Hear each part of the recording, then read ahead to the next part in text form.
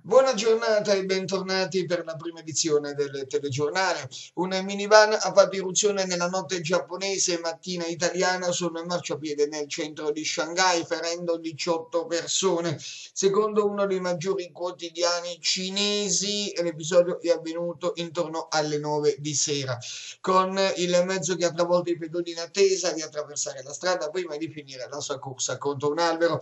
La polizia ha messo in evidenza che si possa escludere l'ipotesi di un attentato terroristico, prediligendo l'ipotesi di un incidente stradale. L'autista arrestato stava fumando mentre trasportava illegalmente taniche di benzina. A partire da domani sarà operativa a Vieste la nuova risonanza magnetica aperta in dotazione al locale poliambulatorio. Lo ha messo in evidenza in una nota stampa il direttore generale dell'ASL Poggia Piazzolla, mettendo in evidenza come la nuova dotazione strumentale è stata prevista nell'ambito della riorganizzazione dei servizi di diagnostica per immagini dell'intero Gargano. Una apparecchiatura identica infatti è già operativa a Vico del Gargano. La terza sarà installata insieme ad una mammografia a Rodi Garganico. Il Consiglio Comunale a Roseto Valportore, per protestare contro il dissesto della provinciale 130, ha coinvolto non solo i sindaci dei comuni dei Monti Dauni, ma anche quelli del Beneventano, e si sono ritrovati accogliendo l'invito della sindaca Lucilla Parisi, in aperta polemica con il presidente della provincia Miglio.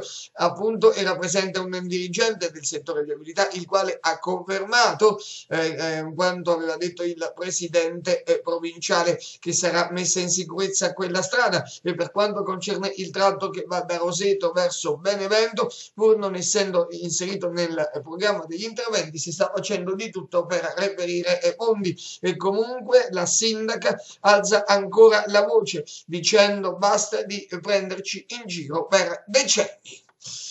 Prima delle previsioni del tempo e la pagina sportiva, ancora cronaca, un consigliere comunale barese del Movimento 5 Stelle dovrà comparire davanti ai giudici per un insulto sessista ai danni di una collega.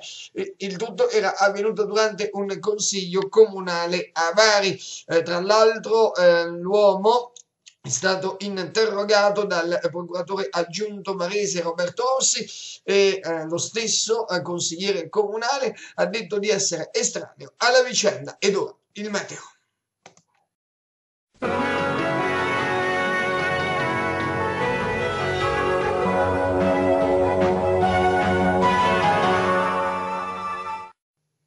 E dunque il tempo previsto per oggi: al nord insistono nubi e piogge con neve fino in collina su Lombardia, Emilia Romagna e Triveneto, con aperture soleggiate sul Val d'Aosta, Liguria e Piemonte.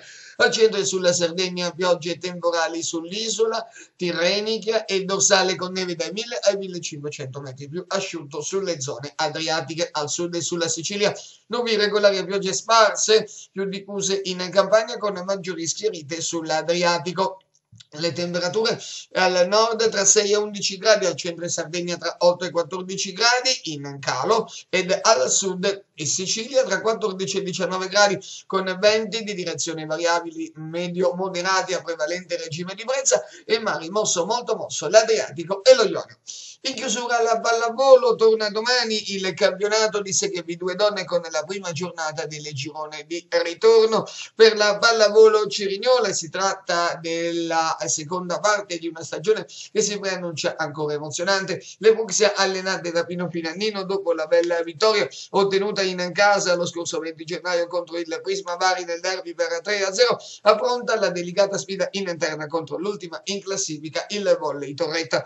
Il quadro completo della giornata: pallavolo Cerignola, Volley Torretta, Villa Zucca Messina Palermo, Condor Catania e Lamezia Terme, Modica Siracusa, Castellana Grotte Trapani. Domenica invece Prisma Bari Messina Volley e Palmi Dentis Catania, con la classifica che dopo la conclusione del girone di andata vede Palmi in testa con 31 punti, Lamezia Terme a quota 29, Modica 28, pallavolo Cerignola e Condor Catania a quota 26.